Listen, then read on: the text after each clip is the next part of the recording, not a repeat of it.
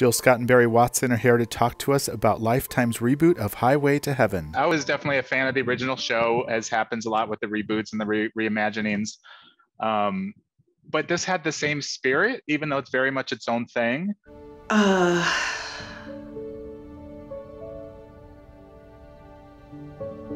don't have a toothbrush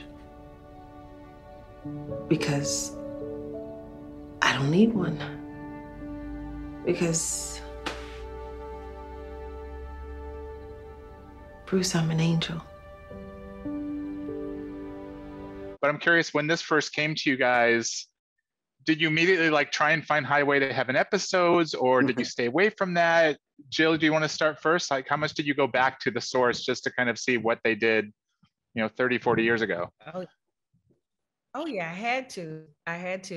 It had been a long time since I saw Highway to Heaven, but when I saw the script, I remembered immediately how I felt.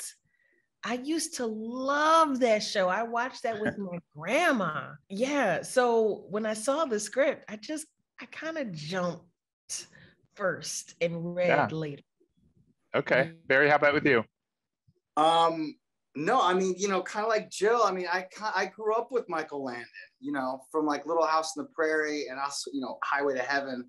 So I was such a big fan. And then so when the script came my way, I was, of course, like Jill, just I'm on board, Yeah, that was one of my questions actually, is why is now the right time for this? I have my opinion, but why do you think we need this show and the message of the film right now? Jill, what do you think?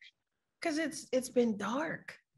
We have had more dark times in my lifetime anyway. And I think, we've definitely had a lot to struggle with. We need more love, the love, and like what Jill's saying, and that's why I said it when I was flipping through channels and saw that love and kindness that Michael Landon brought to that show, and to give people just hope, and we really need that right now.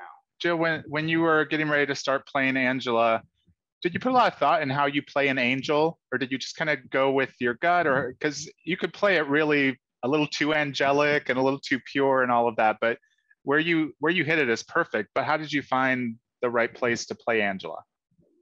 Oh, Jim, that is good news. That you like yes, that is good news.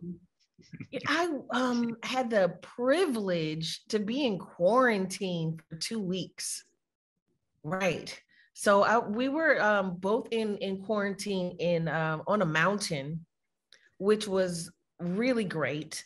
But I was really alone for 2 weeks, which gave me this awesome opportunity to investigate what I thought an angel was like. I definitely had to consider that I wanted her to be relatable and reachable. I wanted her to be warm. And the biggest thing, I will say, emotion that I wanted her to invoke was kindness and presence, being present for everything and everyone, because that's the job, to mostly listen and be considerate of others. And I think she does that. I love that about her. Yeah. And Barry, we found out early on, I believe, that Bruce has been in this job for 20 plus years. And my first question was just, why? Why do you stay in any job for 20 plus years? Can you talk about that as far as Bruce and where he's at in his life when we meet him? Well,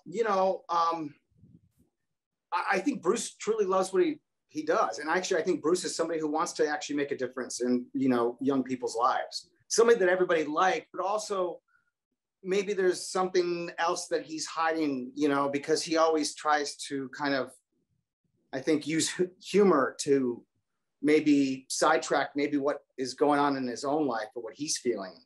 Yeah. And so I think maybe he's just been stuck in that, because that's what's kind of what's gotten him through his own grief with his love of his life. Joe, there's a couple moments in the film where we do see Angela has, I'll call them powers, but I don't know if that's the right term. But you see her in the beginning, a flower blooms because she kind of looks in its direction, and there's some other things that happen in the movie. what were some of the talking points with, I mean, you're one of the executive producers, but with the writers and how you play that? Because again, that's something that could be very bewitchy or something like that, but it's done very subtly. But can you talk about that a little bit? It's more of an energy that hopefully that comes through, that it's a slight, very slight thing. It's, to me, it's the way that the creator works, that